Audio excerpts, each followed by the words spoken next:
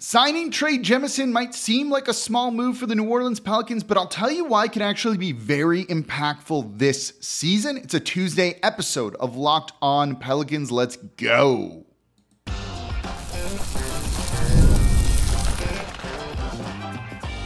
You are Locked On Pelicans, your daily New Orleans Pelicans podcast, part of the Locked On Podcast Network, your team every day. Welcome to another edition of Locked On Pelicans, the daily podcast covering your favorite team, the New Orleans Pelicans and NBA, part of the Locked On Podcast Network, your team every day, available wherever you get your podcasts and available on YouTube. I'm your host, Pelicans Insider, credential member of the media, Jake Madison, at NOLA Jake on Twitter. Here with y'all on this Tuesday. We are dropping the show, now that we're in the deep off season, just to 3 days a week. We're going to do Tuesday, Wednesday, Thursday this week. It'll probably just be Monday, Wednesday, Friday to kind of keep it a little bit easier and over the course of the week. This week, just a lot going on right now. So 3 days a week till about mid-September. Then we're going to ramp it back up to 5 days a week. Get you set for training camp preseason and the start of the new Pelicans season. So, of course, thank you for making Locked On Pelicans your first listen today and every day. We're here, the number one Pelicans podcast, covering everything you want to know about this Pelicans team. So please subscribe wherever you get your podcast. Join over 10,000 Pelicans fans on YouTube as well. And we're going to talk about the newest Pelican signing Trey Jemison on a two-way deal. I like this, actually. This is a move I like a lot, and I think this is the guy that could be potentially starting on opening night. I'll tell you what he brings to this team. We've got Olympic updates from Jose Alvarado and Daniel Theis, as well as looking then at the minutes for Karlo, Matkovic, and Yves, Missi. So let's get into it in today's episode of Locked On Pelicans, brought to you, by the way, by Gametime. Download the Gametime app, create an account, and use code LOCKEDONNBA for $20 off your first purchase. Terms apply. So Michael Scotto of Hoops Hype broke the news late last week that the Pelicans are signing Trey Jemison on their final two-way deal. You might remember this name. He was with the Pelicans in training camp and in preseason last year before going to play for the Birmingham Squadron. Then he signed a 10-day contract with the Washington Wizards where he played 2 games. And then after that, the Memphis Grizzlies signed him to a 10-day contract before signing him to a 2-way contract where he played, I don't want to say like significant minutes for him, but he played 23 games for Memphis last season, starting 14 of them and playing almost 25 minutes per game. This wasn't just like a throwaway player or anything like that. They waived him, and now he just signed here in New Orleans on a 2-way deal. And I really like this move. I was fairly impressed with Jemison in preseason, a year ago for New Orleans, playing 4 games for him during that preseason time. It wasn't anything that totally stood out, but you see a guy that looks like an NBA player to me is really what I see. I do think he belongs in the league, and that's one of the reasons why I like this move so much for New Orleans. The numbers and the stats with Memphis are really what's going to be most telling here, because that's where he played against actual NBA players. And it's tough to read into preseason numbers, and we'll compare those to the numbers that he put up with the Memphis Grizzlies. And while with Memphis, it doesn't stand out a ton, right? 7.4 points per game, 5.8 rebounds per. He shot 55% from the field on almost 6 attempts per game, so about making 3.5 of them. They're not bad numbers. Per 36 minutes, it's 11 points per game, 8.4 rebounds, about 2 blocks, but the block numbers don't really tell the whole story.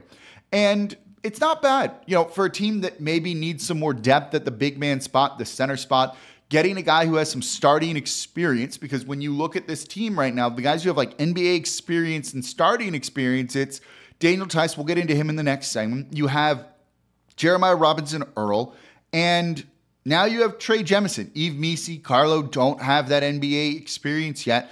And so to get a guy on a 2-way deal that has started games in the past, you could do a whole lot worse. This is a no-brainer decision.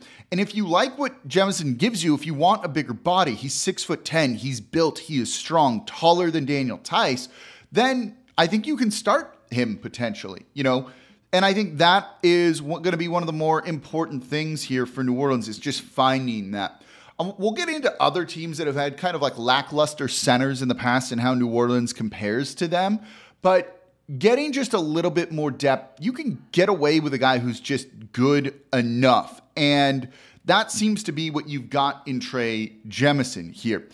His numbers with the Pelicans in preseason, last year, where'd the numbers just go? Weren't like anything amazing, but then you look at some of the rebounding numbers, and that was good. So let's look at his numbers, with the Pelicans in preseason, with the Memphis Grizzlies too. In preseason for New Orleans, the scoring wasn't there. You don't really need that, but the rebounding was really good. He was out there on the court, like gobbling up rebounds. In just over 15 minutes, he was getting about 7 rebounds per game and about a block per. Those are pretty encouraging numbers, in my opinion, from what you saw from him. It's preseason, keep that in mind. But his defensive rebounding rate was near 30%. That's a pretty high number and something that you want to see from him and what they're going to need. During the regular season with the Memphis Grizzlies, it wasn't quite that. It was, much lower, to be perfectly honest with y'all. So I don't know exactly how good of a rebounder he's going to be. In those starts, in those minutes, he played almost 600 minutes. He had a defensive rebounding percentage of 13.7. That is shockingly low. He is very good on the offensive glass and can be a threat there. And you would imagine most of his scoring when he's playing for New Orleans, if he's playing for New Orleans, is going to be on putbacks, which I'm fine with. He turns the ball over a little too much too. That was a problem in preseason and for the Memphis Grizzlies this past year.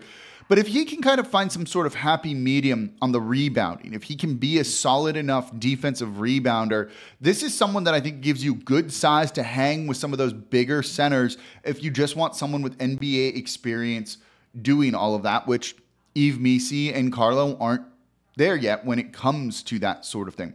In terms of blocks, I think some of the numbers look good, but he's not really a rim protector. It was a 4.6% block rate, for the Memphis Grizzlies, which is better than anyone really on the team right now, at least in the NBA, but also not like an elite, like strong rim protector number. There are highlights of him swatting some shots, and you definitely see him kind of moving well out there. So remains to be seen. I think for a guy who's just 24 with some upside, in my opinion, and NBA experience, to get him on a two-way deal that you could convert to being, a standard NBA contract should you need to, they could waive Matt Ryan and make room for a guy like Trey Jemison.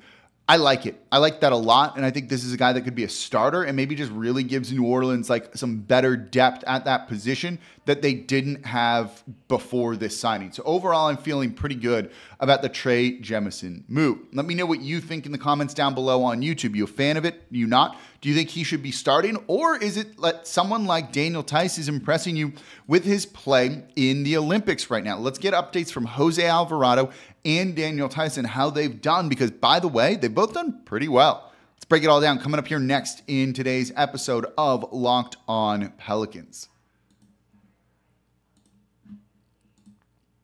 Today's episode of Locked On Pelicans is brought to you by Gametime. This is my go-to ticketing app, and there's so many different reasons for it, but with a new one right now, if you're a baseball fan, Major League Baseball in full swing, even while other sports aren't, you want to go to a game, you've got Gametime as an authorized ticket marketplace of Major League Baseball, which makes getting tickets faster and easier. And the wonderful thing on the Gametime app is prices actually go down the closer it gets to first pitch. But if you want to buy your tickets sooner, you can do that too, because with the Gametime guarantee, they're going to credit you 110% of the difference if you find tickets in the same section and row for less. So now or later is always a good time to buy with the Gametime app. And if you're going someplace you haven't been before, you get the panoramic view from your seat so you know exactly what to expect when you arrive. And it's not just for sporting events. You can do it for comedy, theater, concerts, and so much more. And that's why Gametime is my go-to ticketing app. So take the guesswork out of buying MLB tickets with Gametime. Download the Gametime app,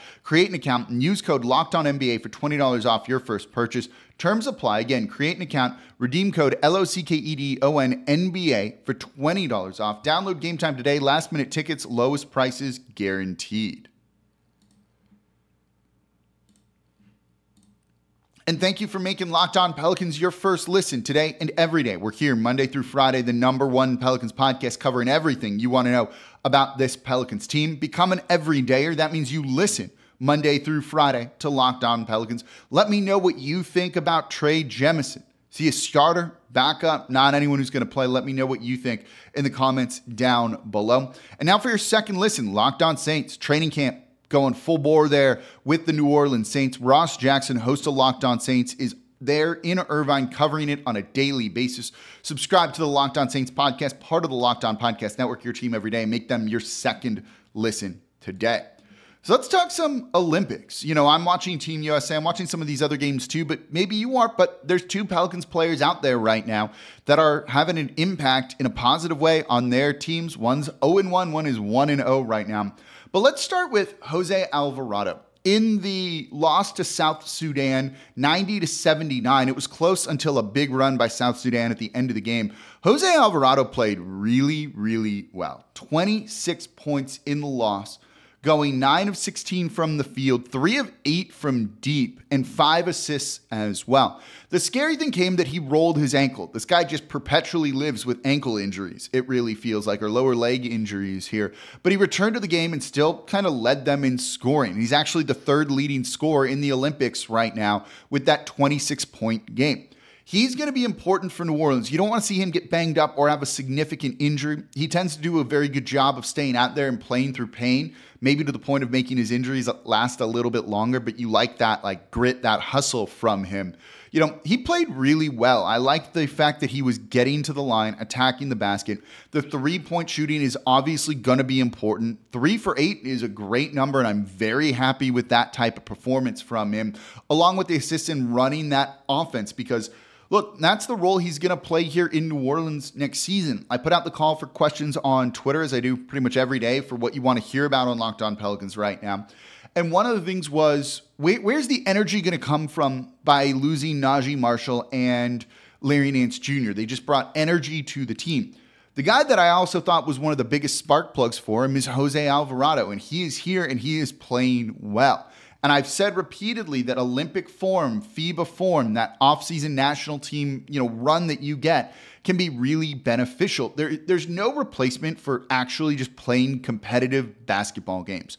Yes, your offseason is longer. You're going to be maybe a little bit more tired, but this is the way that you stay sharp and that you really can come into next season with a big jump on the competition. Look at how Anthony Edwards with FIBA and Team USA used that form to propel him and the Timberwolves to an incredible season this past year.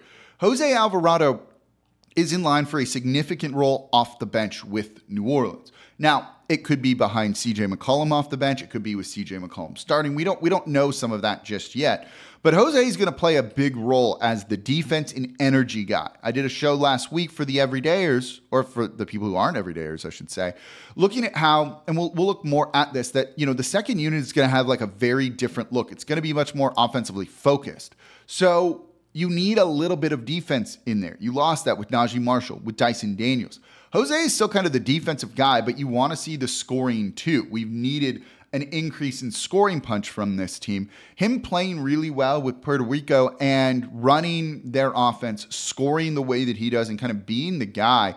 If he can carry some of that form over, and I think he will, I'm very excited about what he'll be able to bring to this team next season, because certainly he is going to be one of the main guys off the bench right now, or at least kind of the backup point guard, right? Backup point guard is a bit of a relative term on this roster here, but overall, he's going to have a significant role, and he did well. I just don't want to see a significant injury. Remains to be seen if this one is. They talked about how he was in pain and playing through it. So hopefully it's not going to be too big. It sounds like he's going to be playing more going on. They play in their next game on Wednesday against Serbia. They're in a tough group with Team USA as well in there. So we'll see how they end up doing. But overall, they've played not great outside of Jose Alvarado kind of leading the team. The Pelicans also have another player in the Olympics right now, and that's Daniel Theis, potentially the starting center for New Orleans. He started for Germany in their 97-77 win over Japan. They actually played today for their second game. And Daniel Theis was perfect. 7 for 7 from the field, 18 points, including going 2 of 2 from deep. he's slightly undersized at 6'8", but he brings a type of physicality that I don't think is on this roster right now. Like my prediction, early prediction, this is in pencil, is that he is the opening night starter for the New Orleans Pelicans. That he is going to be the guy that plays, the majority of minutes at center outside of maybe like Zion or others if you want to go with a small ball lineup. But when you look at kind of the group that they have, Daniel Theis is probably the starter. Trey Jemison maybe is going to be the backup. Then maybe it's Karlo. Then maybe it's Missi. And we'll get into both those guys a little bit later in the show here. But him going 7 for 7, 18 points against some top competition, is pretty good. This is a guy that has done it repeatedly for Germany, that is very consistent for Germany. And with that team having some talent, winning the FIBA World Cup a year ago, he's out there starting for him still.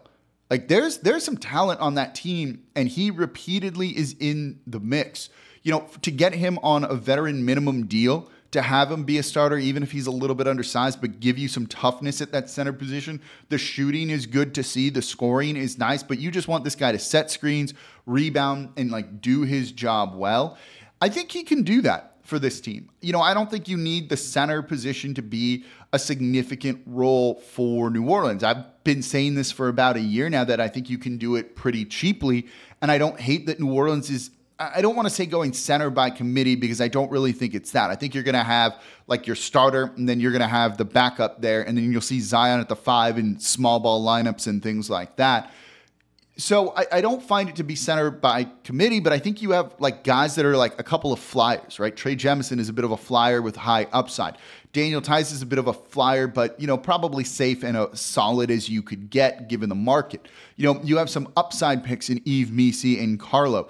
Those are all good things to have on the team, even if they're not all going to play right away. I don't think you're going to be playing like each of them 5 minutes.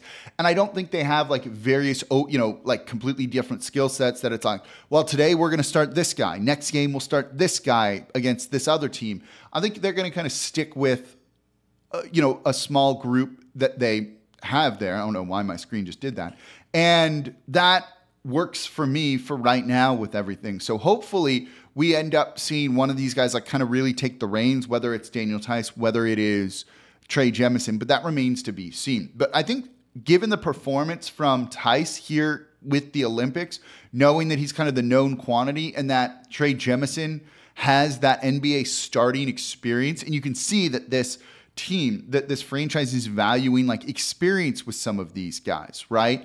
That's, I think, a reason to think that those two guys are going to get minutes. So what does that mean for Karlo? What does that mean for Yves Missi? Let's look at that coming up here next in today's episode of Locked On Pelicans.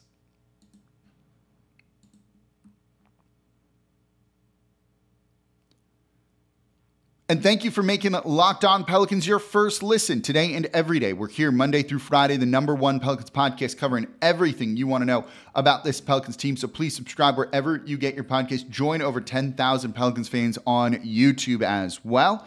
And for your second listen, enjoy the Locked On NBA podcast. There's no offseason in the NBA, and Locked On NBA provides daily basketball analysis from national and local experts in 30 minutes or less. I'm also on there every single Wednesday hosting Locked On NBA. No one keeps you as informed and entertained as Locked On NBA, available on YouTube or wherever you get your podcast. Part of the Locked On Podcast Network, your team every day. It's fun doing the national show, talking like overall things about the league. Last week here on Locked On Pelicans, we looked at the over-under set by FanDuel. We turned that into a whole show on Locked On NBA, looking at some of the more interesting ones too. It was really great. If you just want more just catch-up news in under 30 minutes per day, go to the Locked On NBA podcast. I'll talk a ton of overall NBA here because you care about the Pelicans. But if you want to know more, go check out the Locked On NBA podcast. It's really great. So let's keep kind of talking about the center position because it's one of the big question marks for New Orleans going into this offseason, right? And going into this next coming season. There's a number of big men on the roster. There's now Trey Jemison, Daniel Theis, Karlo Matkovic, and Yves Missi. And you also have Jeremiah Robinson-Earl, who has played center for New Orleans too. So that's, I think, an option to kind of not do center by committee, but to fill out the pecking order. And the way I look at it right now, as I just said in the last segment, Daniel Theis, probably Trey Jemison next, And then I think you don't really need like a third or fourth, right? Because you're going to look at what the Pelicans did last year. It was Jonas Valanciunas, and then Larry Nance Jr. is the small ball 5, and then Zion Williamson, and you rarely saw anybody else. Cody Zeller got in there if there was foul trouble or an injury or, a blowout either way. So we don't need to kind of factor in those like fringe scenarios when it's not like meaningful basketball minutes being played. After that, I think it's probably going to be Karlo as like the third center. I think he looked good enough in Summer League, has played with Birmingham in the past, has that international experience too. And I think they're going to really bring Yves Missi along slowly. I would not be shocked to see Missi down with the Birmingham squadron a lot this coming season, unless things in the center play for New Orleans is really bad. And then it's like, it's break glass in case of emergency. Let's play him. But I don't necessarily anticipate that being the case. This was a question, and I kind of said it earlier in the show that someone asked, like, are there teams that are constructed similar to the Pelicans currently that have like had success making the NBA Finals? And I think like there kind of are, right? You can look at even the Dallas Mavericks, who found something with Derek Lively II to like give them just solid center minutes, going forward. But it wasn't like he was scoring like 30 points per game, right? He was just kind of like a lob threat, a vertical spacer, a pick and roll guy. And that was really it. Like he filled a very simple role for that team. Daniel Gafford was good at the end of the regular season, didn't really work in the playoffs. So you wonder like how high level of a player is he at this point? He can elevate you and give you what you need, certainly, but it's not like he's like a top end starter. Can one of these guys on this team just fill that role of like do the little things that we need done well and it'll be fine, right? Again, those centers for the Mavs weren't playing like heavy, minutes where they were like the most impactful player on the court. It was Luka, it was Kyrie. That was who was going to carry that team. You look at some of the other teams, right? Look at teams like the Golden State Warriors. And this isn't the best example necessarily, but you have them not really having like a center. It's been Kevon Looney for forever. And then Draymond Green at the 5 with that switchability, unlocking small ball lineups that carried them to those sorts of titles. You look at the Cleveland Cavaliers teams, though, that LeBron James was on that went against them in those, 4 straight years or whatever it was. They didn't really have like a high-end starting center either. Kevin Love was playing power forward for them for the majority of his minutes. They had other guys playing center. There wasn't like an elite starting center with that group. You can look at the Toronto Raptors, and they had an aging Marc Gasol kind of doing it, but he was probably, of all the guys we mentioned, like the best player, the best one in terms of like raw talent and even playing at the highest level there too. So, it's not like you need elite talent here. A rim protector would be nice, but this defense has been good without that. So can you get away with Trey Jemison, who's not an elite rim protector, or Daniel Theis, who's not an elite rim protector, playing center minutes for you? And I think you can. As long as they can kind of compete defensively and then get up and throw some things down or shoot the 3, they're going to be fine. One of the things when looking at for kind of comps with this roster is, it's tough right now in the kind of the modern NBA, right, to find a team that has 2 non-shooters in the starting lineup. Zion's a non-shooter and your center's a non-shooter. You can make BI a shooter if he plays that way. CJ's a shooter. We can call DeJounte Murray a shooter. You could call Herb Jones a shooter. You could call Trey a shooter. But having 2 non-shooters is tough. It's why it's hard to build around, a team around Zion and Ingram if they're not going to shoot 3s. And again, Ingram can shoot 3s. Zion really can't. So it needs to be on Ingram to kind of be the one that changes there. We've seen him do that. He's been good. Turning Zion into a shooter really would try and it wouldn't work well and it would negate what makes him great. BI can kind of add that into his repertoire here. So it's tough to find actual comps, but you can find teams that don't have like a high-level center play. I think Gasol was good, but it was Kawhi Leonard doing a lot of that. Siakam was playing, that kind of role at times for them too. So that's why when I look at this roster, and I'm not completely freaking out that the center position hasn't been fully addressed or fixed. Again, I don't think they're going to go center by committee, but can you get away with Trey Jemison being the 5th starter on your team, Daniel Theis being the 5th starter on your team, even Karlo? I do think the answer to that can be yes when you have the talent level that you do here. And look, it looks like Ingram isn't going to be traded or moved right now. And so you're factoring him in. If he grows and adjusts, and I think he's going to do that this season, I truly do, I think you can be in a really good position to still go out and win games, even if the center position is a bit of a hole for you, in a sense. There's so much other talent here that if you can find the right combinations, the right rotations, and we'll look at that this offseason, because I'm starting to kind of piece together maybe what Willie Green will do, that I think is going to lead to a lot of success. And the two big needs were point guard and center, and they kind of addressed that, at least address the point guard position with DeJounte Murray. So having that group out here with Ingram playing hopefully the best version of ball for himself, I'm okay if, their first round draft pick in Yves Missi is a project and going to be spending time in Birmingham. I'm going to be okay if Karlo doesn't look like a high-end starter, because I'm not anticipating that he will. Just fill the role that you need to fill pretty well, and I'm going to be happy with that, and I think that's how this team will be okay. And there's upside, there's chances for these guys to really work out at the center spot. You haven't been always able to say that when it comes to, some of the talent on this team. So I at least like that there's some potential and upside with this group of guys also. So we'll see what ends up happening with the center position, if they try and make another move to address it or if they stick with it as is. Do you think a trade's coming? Do you want them just to stick with this group? Do you want to maybe see it fail beforehand? Let me know what you think in the comments down below on YouTube. So that's going to do it for this episode of Locked On Pelicans. We'll be back tomorrow and Thursday, 3 days a week. Let me just kind of regroup, refresh a little bit. I need a bit of an off season as well, but I appreciate y'all sticking with me. We'll do a live show soon too, to just kind of interact, answer your questions. Should be a lot of fun. So please subscribe to the Locked On Pelicans podcast wherever you get your podcasts. Join over 10,000 Pelicans fans on YouTube as well. And as always, I'm your host, Jake Madison, at NolaJake on Twitter. This is the Locked On Pelicans podcast, part of the Locked On Podcast Network, your team every day. I'll see y'all next time.